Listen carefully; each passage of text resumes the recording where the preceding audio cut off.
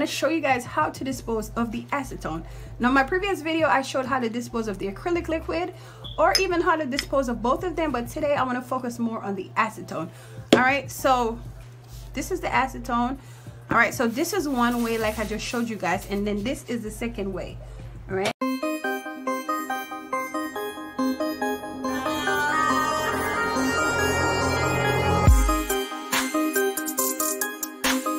Welcome back to my channel, and today I'm going to show you how to dispose of nail polish remover and acetone correctly. All right, so I did a previous video where I showed you guys how to dispose of the acrylic liquid, so make sure you check out that. But today we are going to show how to dispose of the acetone. As you can see, this is a big bottle of 100% pure acetone for professional use only. Multi-purpose pure acetone nail polish remover quickly, effectively removes acrylic nails, UV gel, and nail polish in seconds. Okay, directions to remove nail polish: moisten cotton ball, press firmly against nail and rub away from cuticle, wipe nail clean, and wash hands. All right, so I'm not going to get into all of this because today in this video I'm going to show you how to dispose of this. All right, so I'm going to show you what we do with this in the nail field, or even if you're not in the nail field, you could use this for cleaning jewelry, just other stuff. But today I'm going to show you how to properly dispose of this where you won't get in trouble. And you know, we're going to talk a little bit about the environment, but this is definitely a good video today, and I just want to make it short and just get to the point. All right, so now as you can see, this right here, this is the used up acetone. So what happened, I transferred from here to here, okay, and then we're going to dispose of this. All right, so as you can see, it's not yet filled, and this is actually an alcohol bottle I'm using, but this is how the acetone looks. You know, once we use it in the nail field, it gets discolored, it's no longer clear. This is how the acetone looks, it's clear. Now, acetone is actually different from nail polish remover. Nail polish remover, it could possibly look something like this, but a lot of times nail polish remover, it has other ingredients, but it does have acetone in it. So the major thing in nail polish remover is the acetone. That's what makes it removable. All right, so let's get into the video. The first thing you want to do when working with any kind of chemicals, you want to make sure you have your glove. In my last video I didn't have my gloves on, but this is something I always do. I don't know what happened, I got beside myself, but today I am not going to get beside myself because I'm going to be ready. All right, so you want to go ahead and you want to put your gloves on. All right, so what we're going to do, I'm going to show you how the acetone is used. Now, when you're a beginner, sometimes you're tempted to go ahead and you want to use you know, nail polish remover. But what nail polish remover does, the active ingredient in there is actually acetone. And what it actually does, it helps to remove the polish easier, right? So today I don't have any nail polish remover because I haven't used that thing in a long time. Before I knew how to do nails professionally, that's what I would purchase. And if you're just doing this from home and you don't have acetone or you don't have access to acetone, then you want to just go ahead and go get you some nail polish remover.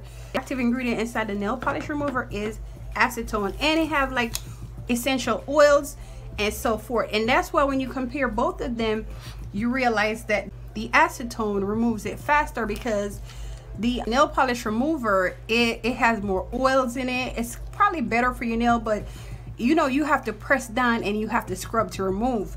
All right, when you use acetone, that doesn't happen. You just take it off right away and it's easy. And that's why in professional environments we use the acetone versus the nail polish remover, because the nail polish remover takes a long time, right, because of the essential oils and so forth. So if you're at home and you just want to remove some polishes and you know that's all you have, nail polish remover, then it's definitely okay to use that. All right, but you know, if you're more of a professional or you're just even starting out doing nails, the acetone is going to work faster. And this is how you use it. You pour the acetone.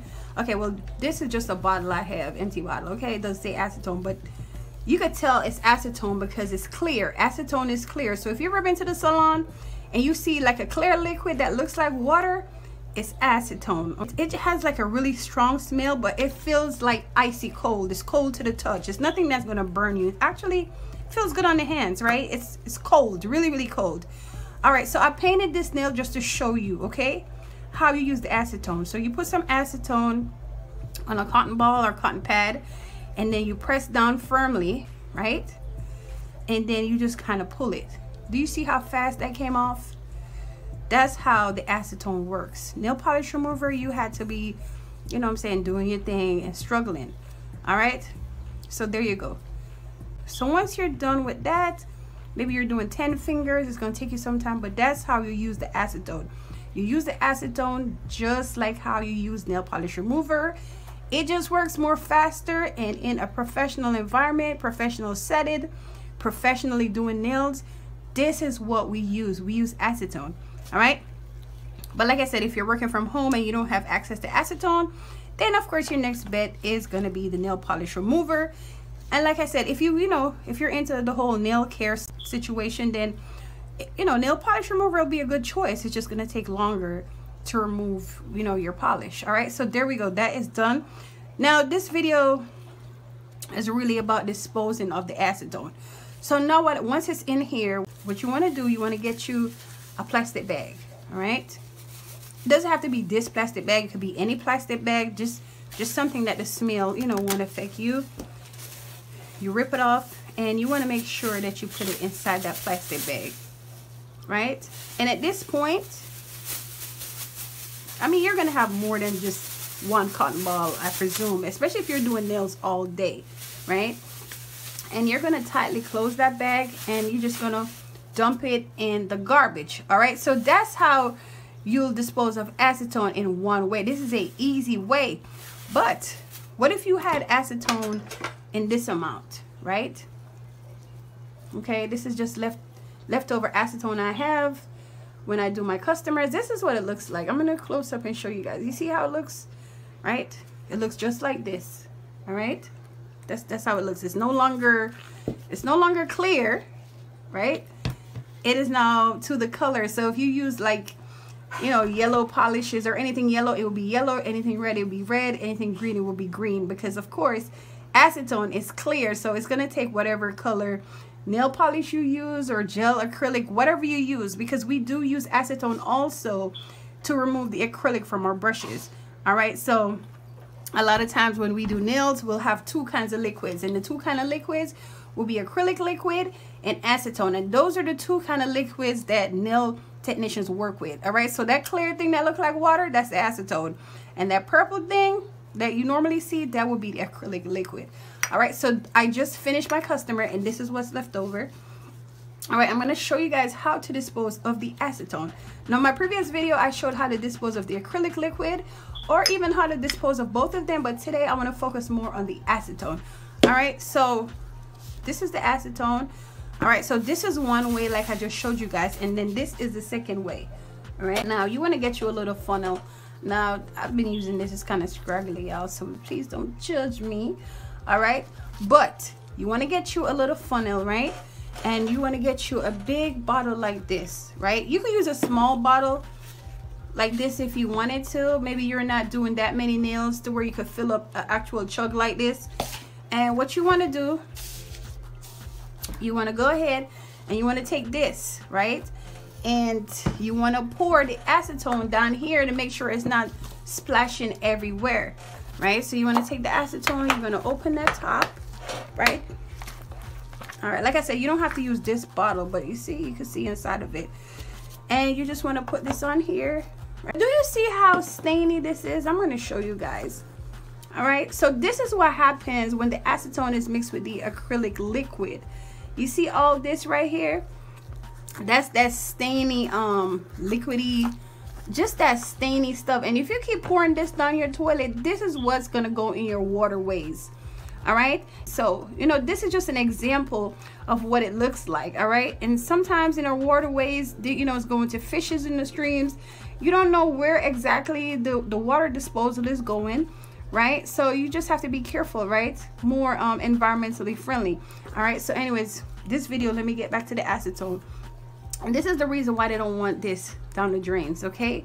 Because this could happen. And this is like a lot of chemical reaction. A lot of things is mixed up in here. Okay, now I know it's easy just to pour this down the drain and nobody will know, but at the same time, you know, it's illegal to do that. All right, so anyways, they make ways and preparations for you to dispose of this stuff, and you just want to go ahead and just do the right thing. Okay, so here we go. You just pour it in here, and voila, it's down the drain. It is down the drain. That's all you have to do. You could save a fish, you could save a plant, you know, an animal's life, or even, you never know, your child's life. And you just kind of close that tightly, and the smell will go away. Now you want to say, Jules, what am I going to do with this big old bottle, you know, when it's filled up? Because this is going to take some time to fill up, depending on how many nails you're doing, you know. Now I'm going to show you, if you continue watching the video, what I did. So I ended up just vlogging the rest of the video.